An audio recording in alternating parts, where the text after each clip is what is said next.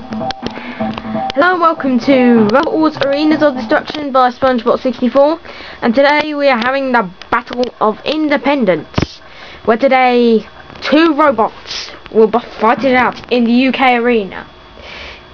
And, well, they both have different nationalities. Will be the great old champion Chaos 2 against the American champion Panzer Mk. So, who will win? The English or the American? Let the battle begin.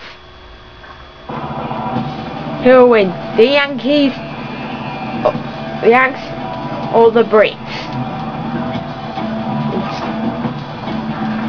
The people who call chips French fries, or the people who eat their fish and chips?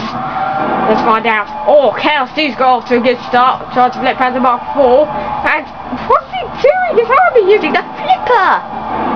I have a feeling Chaos 2, he thinks this battle's too easy. And it's taking all on the house robots. Well, this is one battle that's odd.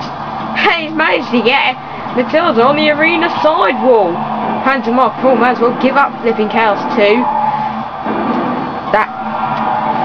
That low scoop is no use.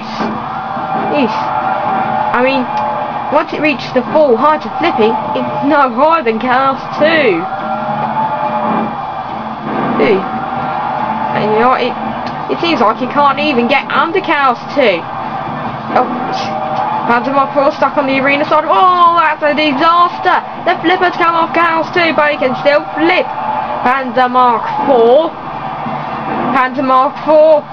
It may be an American champion, but it's not the right. But it's not the right foe to be against. Chaos 2 is a legend, a real champion. The only thing that Panzer Mk. can hope for now is that Chaos 2 has a failure, as it could get flipped. It goes into the pit.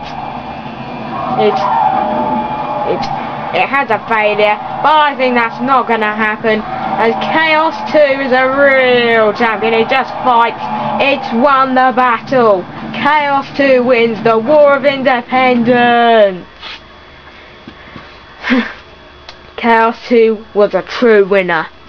This is SpongeBob64 signing off.